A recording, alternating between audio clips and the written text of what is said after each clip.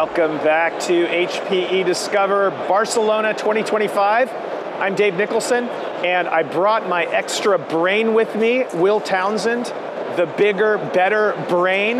Will, thanks for being here. Thanks, I really appreciate it. Takes a lot of the pressure off. And we've got Phil and Andreas from HPE. Welcome, gentlemen. Thank you. Well, we've got some news here. So Phil, allegedly, you are now the Chief Sales Officer at HPE. Indeed. Tell me it isn't true. Why would you take on a responsibility such as this? What were you thinking? Did you consult with any of your family before agreeing to this? They said it's not a good idea. For about the last month, I've been appointed the Chief Sales Officer. And I've been with the company now for, it's about 6.5 years I've actually been working for HPE. And then before this, I was running the Aruba networking business for about 4 years. Remember? So I got to know Phil. Yes, of course. Yeah. So I'm in the sales role now, but my background is actually in sales. So earlier in my career, I was a salesperson and then a sales manager. So I still remember, what makes a good salesperson and what the customers want and need, and it's all about listening. So in sales, there's the old adage, you've got 2 ears and 1 mouth, and you should use them in that proportion. So that's the way I plan to approach this job. You seem to be peering into my soul when you made that last comment. Gonna hypnotize you. All right. What do you think, Will? I think Phil's the right guy for the job. Obviously, I've known him for quite a while, and sales and marketing and partnerships go hand in hand. And Phil, I'm wondering, SPAR is leaning into resiliency, security, and AI.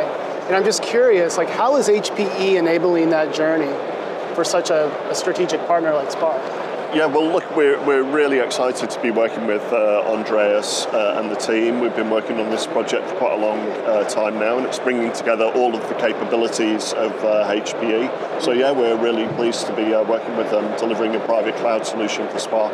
So Andreas, from SPAR ICS's perspective, we've heard a lot of things from HPE here at the show over the last couple of days. What are some of the highlights for you, or the standouts? Honestly, the highlight was really less in the morning, so the first 10 minutes, the keynote of Antonio, because it shows me a strategy execution. So from my point of view, there is a program on the table addressing the top right components where we have to go ahead and where we have to invest for the future. So I think also the strategy regarding networking, regarding computing, regarding security, and then at the next stage AI is exactly the program which is on our table. And yesterday I saw really a solid strategy and people on stage. They know what technology means and they know what strategy execution means. So there are not so many salespeople on stage from my point of view. Yeah, really. So and this really enables trust for me. So we have a lot of trust because we are working together with HPE since 1995. So it's really long time. Really a famous roadmap we are going, and there's also a high level of trust. But I was totally impressed about the strategy, about the components. And when you also think about what HPE did the last year by Juniper and so on, so really picking the right partner on board and now shaping a holistic picture of everything you need for stability, for security, for sovereignty, so everything is there, and also for innovation. Yeah. So this is, I think there is no other company on this planet who can really deliver that in that quality, and I really trust that this will be really reality in the next years. Does it feel to you like we're moving from, we're sort of in this constant movement towards execution from vision, but we're getting, we're more in the execution zone now. Yeah. Would you agree? This is exactly the point, because, I'm talking to a lot of people are talking to me about AI and something like that. I think 80% is on another universe, so maybe it could come in or not. So I think here I see really the reality. Mm-hmm. So if you look in operations, if you look on networks, if you look on security, and also I think the strategy and the tactic is to say, for example, security is nothing on top, it's really inside all the components. Sure. So I think this is what we need. And this is, from my point of view, the difference of HPE. Here we are talking about reality.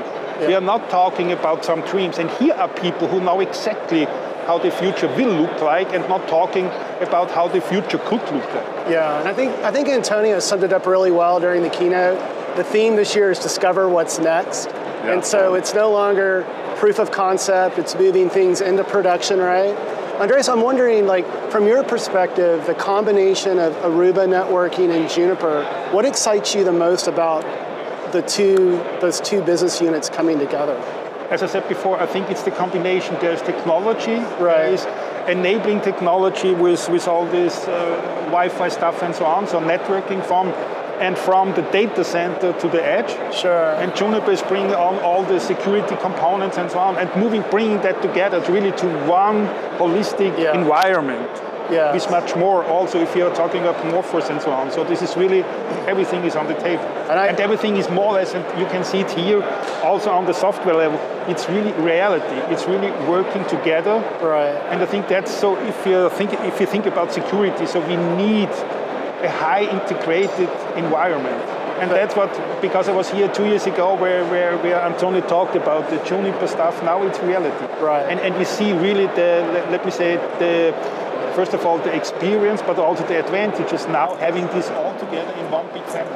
Right, and it's making the network one of the enforcement points for security, right? And you know, bolt-on, it creates gaps. I also like how Apstra and HPE OpsRamp is coming together for observability to drive better, security control and also network assurance. But I know you're very focused on creating the retail future experience in innovating in digital experience, and I'm wondering, what are you leaning into from HPE to ensure secure and sovereign deployments? Because that's sovereignty is a very important aspect in the European Union, right? So let me say in that way, 2 years ago, the focus was super on the supply chain. Yeah, so we invested a lot into automation. So I think there are a lot of challenges bringing thousands of goods, and also the assortment is changing every day. So and we have to run a 24 hours, 7-day business, and more or less we are critical infrastructure because the people, they need food. Yeah. And so we have to think about how we establish and how we enable the right technology on that. So with our Snowball project we started 2 years ago, and the initial ideas is coming from Barcelona together with Mark Walters and Antonio to say, hey, we have to go in that direction, because also if you talk about sovereignty and business critical, we're now having geo-redundancy in Austria, so we have 2 data centers, 300 kilometers in different regions, and with the HP technology, we really are now able to switch over an application. And this application, we didn't really change something on the application. Really, with all this infrastructure and with this platform, we can move one application to the other side within 1 minute, and we do not lose data. So we do not lose any order. Mm-hmm. And this is from my point of view a super achievement, because talking about applications, they are not focusing on reliability, on business continuity, on geo-redundancy. And that, I think, is for us important to have this reliability, and also because the environment is changing a lot. So if you asked me 5 years ago about blackout, but now it's reality. And that's why we really invested in this geo-redundancy. And on the other side, I think we are moving forward to enable a lot of applications, also much more focused to the end customer. So was it 5 years ago supply chain, where we could say, okay, if there is an outage of 2 hours, we can manage it. At 4 hours, it will become critical. Currently, we are having a lot of direct communication with consumers, 24 hours. Yeah. And if we have issues, technical issues, in 10 minutes, we will have the war in the stores, because they could not manage their promotions, they cannot use the payments and so on. So this is, I think, for these applications, and we really want now to focus to digitize and to communicate with the consumer on that level. So we need a perfect infrastructure, reliability, and on the other side, of course, performance. Sure. So we shouldn't forget that. Right. And also, I think a perspective on the future to say, we need a partner. They can follow also our strategies, because I see a lot of things which are coming in, especially if you talk a little bit of AI, because I think we had a lot. We have now really a lot of, or let me say, 10 business cases really in place where AI is really delivering business value. Sure. So not the simple things like translation services and so on. So I think there is a lot, and here I need the technology, I need the partner, and I also need a kind of continuity in the common strategy. Yeah. So. Yeah, because the opportunity cost to a retailer is huge, right? With any downtime, right? Yeah. And the whole notion of a self-driving network and AI native is super compelling. And that's what I said before. If you see now on the portfolio, it's exactly what we need. Right. And everything is, and if most of it is coming from one supplier, is really integrated highly and is following the same strategy. I think this is really a big value for us. Yeah. So Phil, what does success look like when you think of the relationship between HPE and SPAR? Looking out a year and a half, 2026, 2027, well, I mean, look, what does success look like? Yeah, I mean, so we're really pleased to have SPAR as a customer, and from a relationship perspective, I think it feels really good. I mean, the things that we like, is what kind of Andreas was just talking about there, the levels of innovation and the fact that they're really doing stuff. It's not a kind of a talking project, it's a very live kind of implementation. So, I guess the definition of success would be, a kind of mutually beneficial relationship, so these guys continue to grow in the market with resiliency and a brilliant service, and we're happy to be a partner with them. So Phil, I think you're confusing implementation with sales in your answer. I was looking for a revenue number. The answer was supposed to be very simple, a number, okay? You got to get used to the new gig, Phil. You got to get used to the new gig. I need to reset my mind. A share of wallet percentage. I was waiting for your answer that's the difference. So they are not talking about as I said, sales and figures. We are talking about solutions which are bringing value. No, I know. That drive business and that's outcomes. That's what sales is all about at this level. It's about successful implementation. Exactly right. It's about finding joke. Interesting projects with interesting customers that really make a difference. I mean, that's really what we're interested in. Yeah.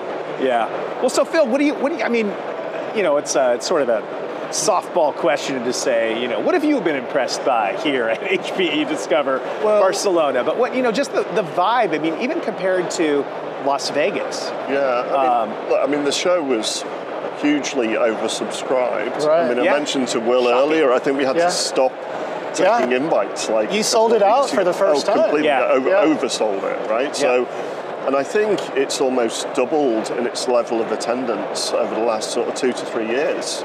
And obviously the Vegas show is even bigger, isn't it? It's like a multitude bigger. So I think, look, when I think about what's going on externally, so the external trends, right? You've got lots of customers concerned about rising costs of virtualization.